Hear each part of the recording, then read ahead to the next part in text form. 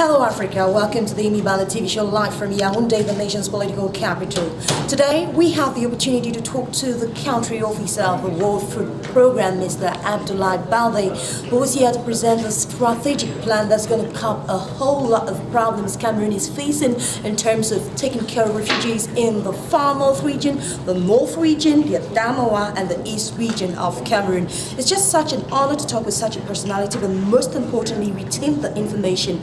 Did you know that a huge number of Cameroonians still do suffer from malnutrition in the 21st century? Oh my, it's hard to believe, but it's true. So we will right away go meet Mr. Abdoulaye BALDE, and he will tell us a whole lot we need to do to fight against malnutrition and take care of the internally displaced persons, shall we? Good afternoon, sir. Good afternoon. It's a pleasure talking to you. Thank you very much. My first question will be, what is the strategic plan and what does the strategic plan consist of? This is the new picture in the new Bible, not in the Quran, of WFP in Cameroon. Okay. This is a place where we're going to put together all our objective in this country to make it known to people what is WFP going to do based on what. The first thing is this strategic plan is a follow-up to a zero-hunger strategic review done by the academics with the government with support from WFP. What they did is they went around Cameroon, did investigation to address, to identify what are the root causes of malnutrition and food insecurity in Cameroon over the last many years. And they come up with a number of recommendations, and that goes from providing food to those who don't have it, to building dams, to educating people, changing the curriculum, changing the way of people are eating. But WFP looked into this study and decided that a number of recommendations fit properly, squarely into our mandate, our capacities, our expertise. So we agree with the government what WFP is going to do. We're focusing on putting people who were so far in food assistance.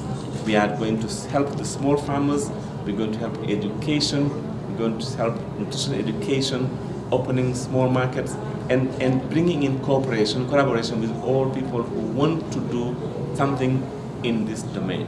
And it's a 3-year program, a very coherent program, which comes with a price tag of $183 million over the 3 years. Permit me to read this from a document I received during the press lunch in Yaounde, December 8, 2017. 40% of Cameroon's 23.7 million people live below the poverty line, and human development indicators remain low. Poverty has a strong regional dimension concentrated in North, Far North, Adamawa and East regions of the Republic of Cameroon. In Cameroon's northern region, situated in the Sahelian band, communities are the most deprived as a result of years of successive natural disasters and below average harvest with little means to resist the continuous cycle of shocks and stresses. Now, what are you doing at the World Food Programme to ensure that you enhance the livelihood of the refugees without yet offering help to them at all times? Are there any initiatives through which you educate them and empower them to become the bosses of themselves? Yes, we are doing that. First, we help them at the first step to feed themselves. When they stand on their feet, we're doing a number of activities. In the north, it's an extreme far north of Cameroon. We're doing dams, small water catchments. We're doing agricultural schemes with the government.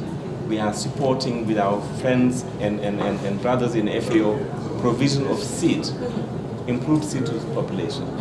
In addition to that, we are feeding kids in school, because when you feed the kids in school, they are able to learn. So we are giving them a foundation to do better for themselves, for their families, for the community and the nation in the long term. We are not alone. We are working with NGOs that are already on the ground with the people in the very remote area of Cameroon, where they are working with them to plant trees in some places, to minimize erosion of the land and retain the water that they are there. And others are teaching them how to do better crops.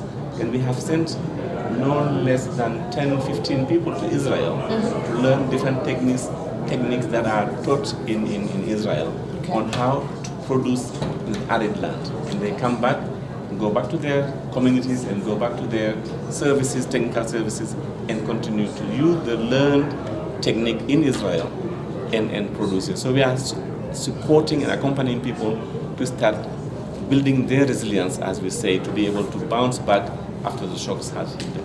That's quite a laudable initiative, because in Cameroon, doing agriculture is a dirty job. Now, have you any plan? Have you any roadmap? And how will you, through this plan, channel safe and nutritious food to vulnerable households in protracted displacement communities at risk and chronic food insecure areas? Well, we do have plans. I think not only we are providing the food, but we are also working with the smaller producers, transformers or processors to provide food that is fortified. Not only you eating cassava flour, but the cassava flour has vitamin, minerals, and iron. So you eat like a normal cassava flour, but you are better nourished. This is what we are doing. What challenges must be addressed for you to achieve your goal within the time frame?